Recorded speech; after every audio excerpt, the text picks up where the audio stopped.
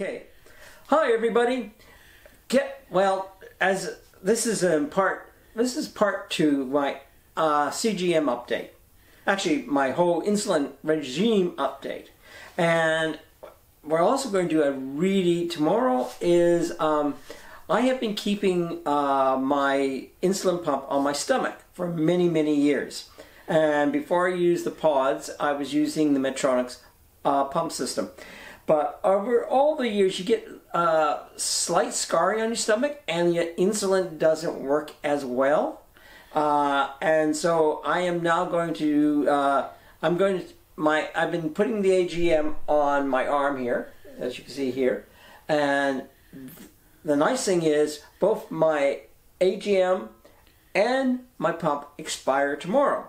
So, and not only does on the AGM, not only does the sensors expire, the transmitter. So it's going to be a major change. So what I'm going to do is I'm going to move my pump onto this arm here, because you know that nothing's been on there for at least good 10 days, because the sensors last 10 days.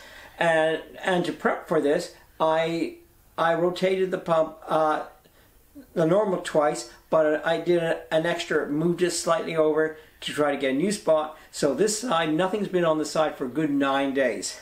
So what I'm going to do is I'm going to put the new AGM Medtronic the new AGM Dexcom sensor on this point, and my new pump will be here. So we're doing a whole change, so the pump will find a new place to put in, and it'll give a nice fresh point. So with moving magic, it is tomorrow! In part one, we're going to look at my Dexcom CGM. As you can see, here is the new transmitter, and I've already removed my old CGM, and here is the old Dexcom transmitter. I'll show you how I removed the transmitter. You pull down the tab here, yes, and then you can just grab it by the thumb and hold on the side, and it just slides out. And then you can dispose of the sharps, and you can reuse that transmitter. But that has now expired. Now the transmitters last 3 months, and the sensors only last 10 days. So I am going to dispose of the sensor, and we're going to clean the transmitter off here so that we can use it in a new sensor. As I said earlier, this transmitter is actually expired, so this is just a demonstration how I would clean it off to be reused in a new sensor. And after cleaning off, we'll just put it aside to be disposed of. So as you can see here, I have my new transmitter, and we're going to open up and get it ready to use. So the Dexcom is controlled by an app on the iPhone. So we're going to enter a new transmitter. And it looks like we're going to have to pair the sensor first. Yes. As you can see, it wants both the transmitter and the sensor. So we'll get the sensor out ready. Okay. Yeah, make sure you can see that.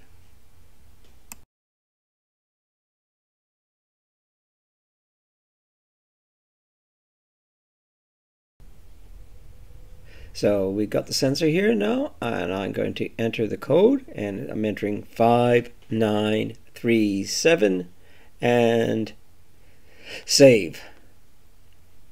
And then confirm.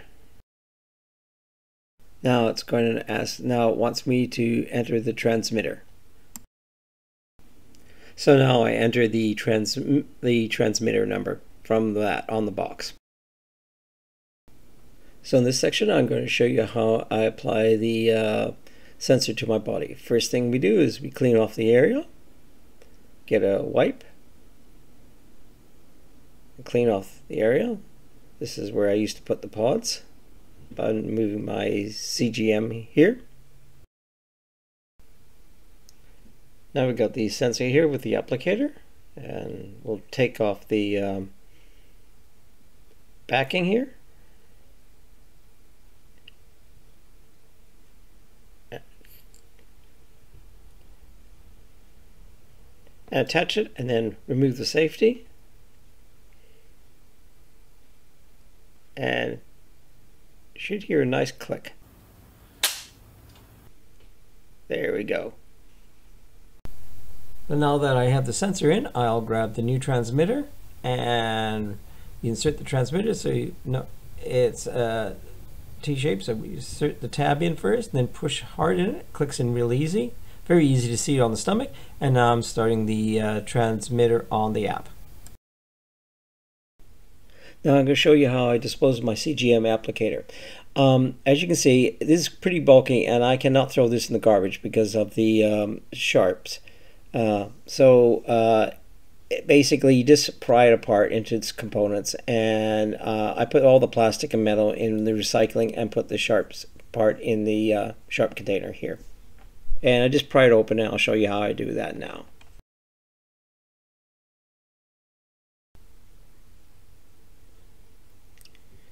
What you got to do is pop off those 4 little plastic knobs, and we'll start prying that open. Okay. Yeah, I hear them pop off. Okay, there they popped off. So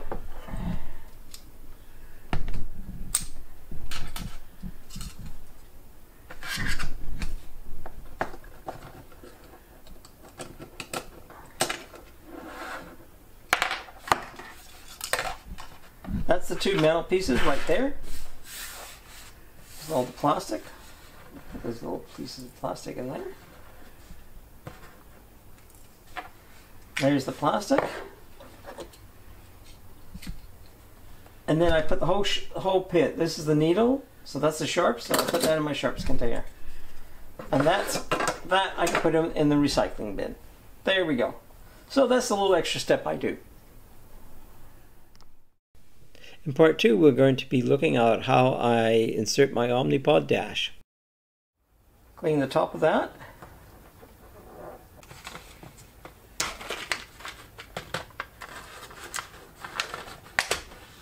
And we'll take the pod out. They supply you a syringe, which is very handy. I think I might have done this in part 1, but it doesn't matter. I'll do part 2 anyway, because with the old CGM. So if this is a repeat, I apologize. And then what I do is I put a full thing of air into the thing, and then we let it I find I better let the pressure push it back out. That works the best, because you don't get any air bubbles. It just comes up nice and slowly, and it really looks good. I always put a little bit there to push, see if we've got any air bubbles. No, that looks really, really good. And set up new pod. As you see, we've done the insulin, and we've got the thing ready. So now it's going to ask us to fill the pod.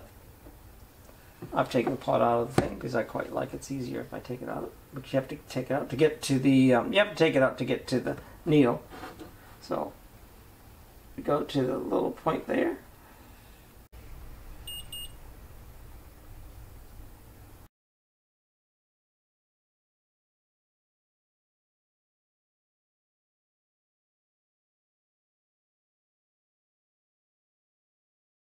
And again, in the sharps container. So we heard the 2 beeps. So I go next, and it's going to communicate with the pod. Okay. We'll let it do its communication. That'll take a little while. So now it's asking us to peel off this and ready to stick it onto my arm. So what we'll do is I'll get this ready, pull off that, and again this is a little trick that I've learned. You peel off one, and you use that to hold down to get the other one. Because if you don't, it all comes off. Okay, so we're there, and now we need just to stick that onto my arm. And what I'm going to do is I'm not going to, I am going to stick this onto my arm, and then I'm going to press the start, and then it'll ask me to confirm. Okay, so I have the sensor on that arm, so we are going to wipe all this area off here. I'm going to put it down, up like that, put it on.